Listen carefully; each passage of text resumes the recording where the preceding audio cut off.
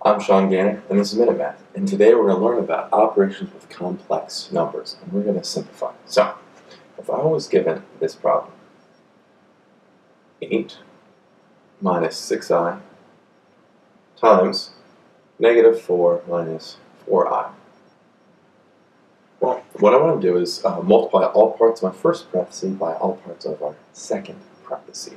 So, 8 times the negative 4 is a negative 32.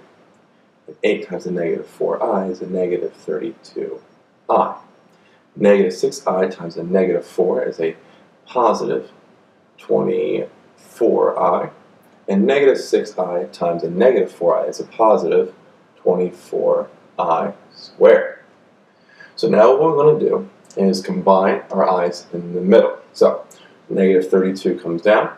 And then we have negative 32i plus a 24i is a negative 8i. So we have a negative 8i or minus 8i right there. Alright?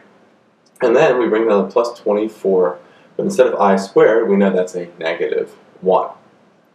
So, but we can simplify a little more. Negative 24 then times the negative 1 is a negative 24. So we have negative 32 minus 8i minus 24.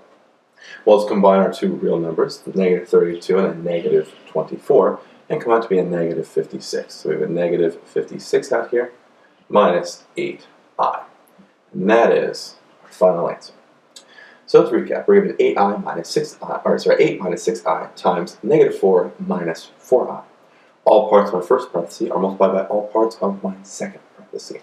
And so we got negative 32 minus 32i plus 24i plus 24i squared. I squared became a negative 1, and negative 32i plus 24i became a negative 8i. The 24 times negative 1 became a negative 24, and negative 24 minus, or negative 32 plus a negative 24 is a negative 56. We brought down the negative 8i, giving us our final answer here of negative 56 minus 8i.